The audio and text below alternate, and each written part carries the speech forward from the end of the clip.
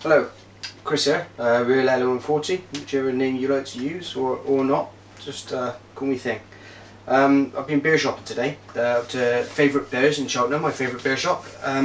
Unfortunately I missed Lee, the proprietor.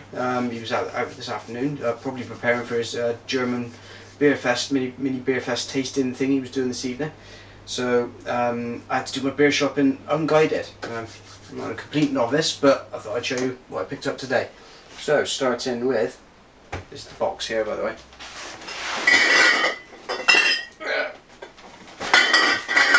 Ooh, heck, it's all falling over. Okay, let's start with something quite unusual. Now, I've had this recommended to me a number of times. This is the, see if we can get this to focus in. I'll come out of the focus there. It's the Maui Brewing Coconut Porter. There we go. So that's one. Then this is something new. I've not seen this brewery before. They're listed as the Art Brew. Focus, you swine. This is their Monkey IPA.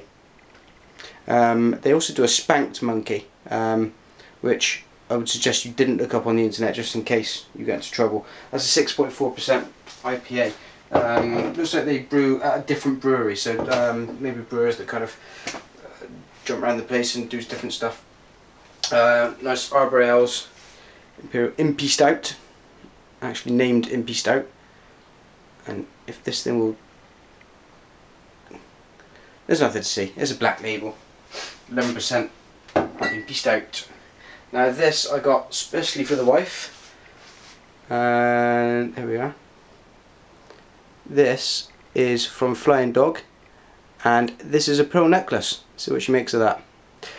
I might surprise her with it. Then we've got Arbor Ales. This is their raw. It's a coconut stout.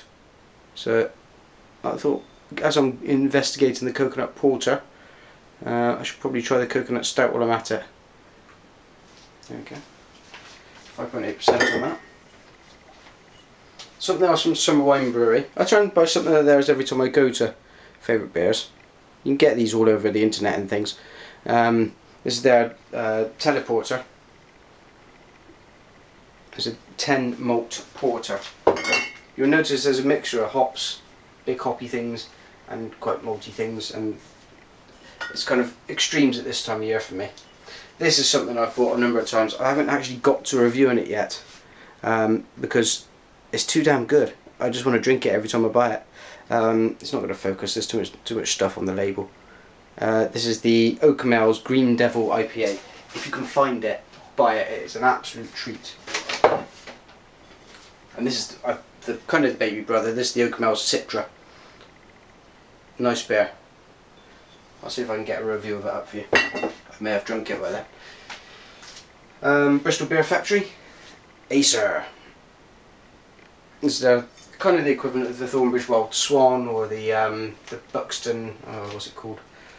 The 3.8% beers that they do. You know, the number of the brewers now are doing slightly weaker beers that are, they're not going to fall foul of the tax thing for one, but also everyone should have a range where you have a lower kind of, less than 4% beer. Did I show you this? I can't remember. Arrogant Bastard Ale. I do like the description of this. I shall relish reading that, or parts of it, to you when I do the review. This is for a new brewery. If you haven't had anything from this brewery yet, do search them out. This is from the Tiny Rebel Brewery. This is their Baby's Got a Temper, so this is their double IPA. I've had their triple IPA, Hadoken, on tap. Got a bit messy, frankly. I would drink it again though, because it was bloody marvellous. Fathomless. So something from Red Willow Brewery. Not enough contrast for that. It's an oyster stout, so it's got oysters in it. Yeah. That can only be a good thing. Everyone likes oysters. And then Buxton Brewery, Dark Nights. So this is their US style porter. It's the first time I've seen this one pop up, so quite excited about trying that. Now, that wasn't the only beer that I got.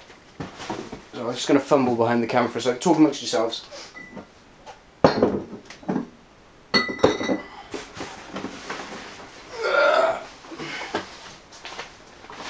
This, my friends, is the 12 Beers of Christmas. All stouts. All from the Bristol Beer Factory. One of my favourite brewers at the moment. They're really, really excellent. So, standard Bristol Stout. Boom. This is a smoked chili chipotle stout. Boom. This is the milk stout. Lovely, lovely drink. Really, really just creamy and yummy and tasty. I shall relish it again. This is a stout, and I don't know if that's going to pick up. Yes, it is. This has been stored in port casks, brewed, and I'm just looking forward to that so much. Love port, love beer. Next door is Dogs have suddenly gone nuts. Not sure what that's about. This is their Imperial Stout aged in whiskey casks. Now I've had the Glenlivet. I've got the Leapfrog or Leapfrog or however you pronounce the damn thing. Apologies to Scottish people. But that just says whiskey cask, so I have to check what that is. This is a standard Imperial Stout. Always a good standby. Very strong. That comes in at 8.5%. A creme brulee stout. Oh baby. Another Imperial Stout aged in whiskey cask. That's the right, that's in Speyside. We've not had the Speyside one. This is the Ultimate Stout, which is fantastic. 7.5%. Utter loveliness. This one is their Ultimate Raspberry Stout, so it's a fusion of the Ultimate Stout with hordes of raspberries. Looking forward to that, baby.